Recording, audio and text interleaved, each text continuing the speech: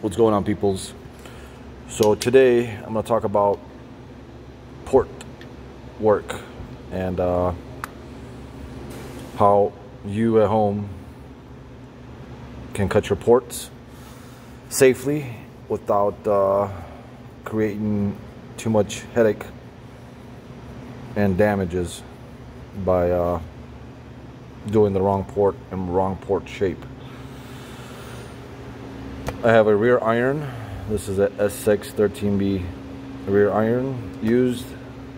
Middle iron, brand new 13B S6 series, and a 13B rotor, a side seal, a little screwdriver indicator I'm going to use to point things out, and a caliper.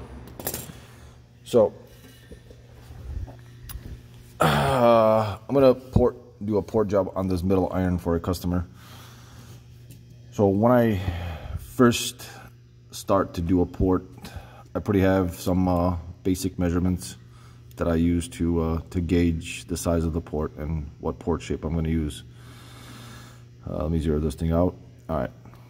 So the key to a simple, headache-free, minimal damage port is to focus on the closing edge and the opening edge, because the duration of the intake opening is what it will indicate how much air fuel will be allowed in the engine and the time that the intake is open. So right now we have a duration of the size that comes from the factory.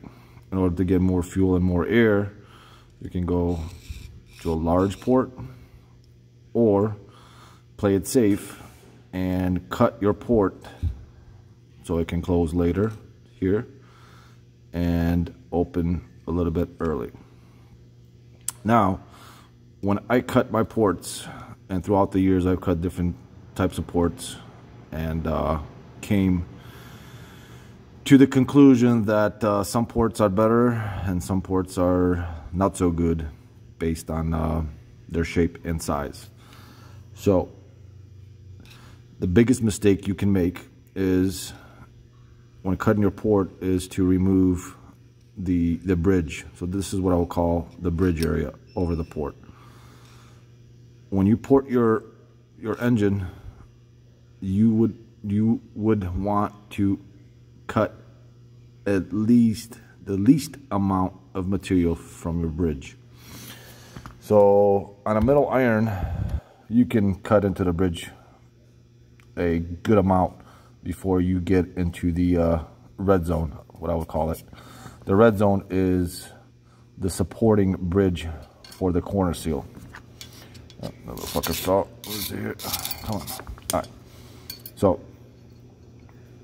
you do not want to cut your bridge where you are removing material from the support surface of the corner seal riding on this surface. And I'm going to get into the details to why removing material, a lot of material in this area, will wreak havoc and create a lot of problems in a rotary engine. So when I cut my metal iron port, I use the measurements off the secondary port bridge length. So up top at the bridge here, we have about let's say 13. As you go to the bottom, it's actually about a 13 and a half. Boom. All right, so 13 and a half, 13 up top. When I cut the middle iron, I use a 13 and a half bridge. So I would take the 13 and a half and scribe my my plate at 13 and a half. So let's put this down, lock it up. All right. So I would mark it. I'll put some dye, I'd mark it, but you kind of get the idea, and we can get a little scribe on there. So That is the safe zone right here. This is the red zone. Removing just up to the line, you are fully supporting your corner seal based on the factory spec, on the factory port dimensions. So doing this way, you will minimize a lot of headaches, because you can achieve a lot of power just by going up and going down and not cutting side to side. You know, bigger port not necessarily means more fuel and more air, because you are still restricted by the intake runner size. The runners inside the intake, unless those are ported and enlarged to compensate and match your monster port here, you're literally sucking through a straw and trying to feed a garden hose. So it just makes no sense. So in reality, it is the duration that is open, sucking through a straw and achieving the same amount of air and fuel versus a big port and creating nothing but headache with removing the support surface on the bridge for your corner seal. Okay, so that is standard for all ports. Let's say I am porting the rear iron. I do not cut the bridge at all. The bridge remains the same, and I do not remove any material on this area right here. I go down about 2 to 3 mils, and then I go up 4 mils for a street port, 6 mils for a large street port, and 8 mils for like a race port. And then, you know, if you want to get creative and keep going, that's up to you. But that's kind of how I gauge my ports. And then I clean it up, make it nice and clean inside, and so that way air and fuel has a nice smooth transition, a big bevel on the closing edge. That way the seals have a transitional surface to on the closing edge. Alright, so here's the issue with cutting ports into the supporting surface of the corner seal. Once you start making the port much larger and removing material, the side seal has less and less surface to support itself inside the rotor. So as it rides along, it will fall off its axis just ever so slightly, but it only falls off its axis if the rotor is old and the clearance is between the corner seal to the rotor, because the rotor is old, it has a more clearance, therefore the side seal has room to move off its 90-degree axis. So 90% of the time, most people will have a used rotor with a new seal. A used rotor is not going to be the same clearance as a brand new rotor and a brand new seal. So you're going to have the variation of having a seal that has just a little more play than brand new. So if you remove the supporting surface on the iron, your side seal will have a tendency to move off its 90-degree axis, but it only moves off its 90-degree axis at the port opening and closing, because you do not have this full support to keep it in its 90 degrees. So as it rides along and the surface is removed, the seal, the corner seal, will fall off its axis and drag. You know, it says 90 and drag in this fashion. Now we have a sharp corner that is always hitting and under load and under pressure at the closing edge of the port.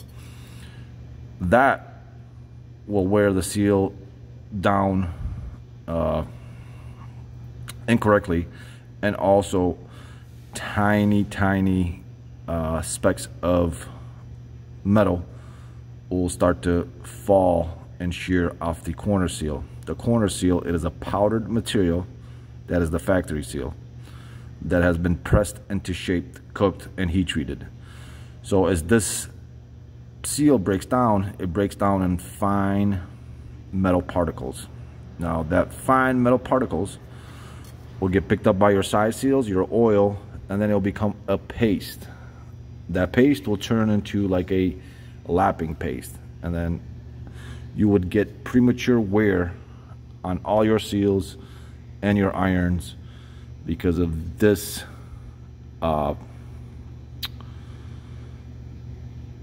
combination of port. So to minimize the damage, to minimize the headache, and to have a stress-free, easy running rotary engine that has a larger port, my advice to you is to stay away from the bridge and keep it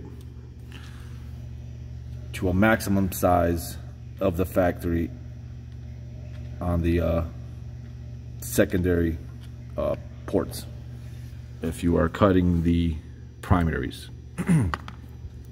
So throughout the years, I mean, I've made the mistake where, you know, I've cut bigger ports and bigger shapes and different shapes, but making those mistakes and seeing all the variations of damages and analyzing why and how, I've come to the conclusion that the safest and the easiest is to cut up the closing edge and to cut down side to side. Stay away from it, and that will minimize any engine damage. And you know, you can use older rotors that don't have a perfect corner seal clearances. And I lost my track of thought. Oh yeah, so this here, all this information that I just shared with most of you, all of you, it is in no way to argue with any other so-called expert. It is not you know, the right way to port, but this is my way, and based on all the mistakes I've made in the past that I've come to this conclusion. And every time I have ported in the fashion that I just shared with you, I've never had an issue. I've never had an engine get chewed up or have any issues whatsoever. So I hope the information is useful and it makes sense to all of you.